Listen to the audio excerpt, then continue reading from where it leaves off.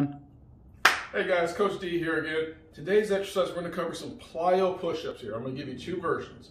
First one on the ground, and the second one's going to be a modified version using the Rep Fitness box here. So let's go to the ground here first. What we want to do in the plyo push-up, we want to get down into this position where our hands are underneath our armpits, our butt is being squeezed, our quads are engaged, and we just want to push ourselves away from the ground.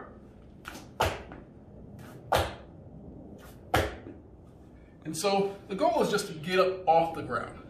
It's not to be super high in the air, it's just to get off the ground. Now if this is really hard for you, what you can do is you can find an object like a plyo box or a bench and do it off of that. So it'll look like this.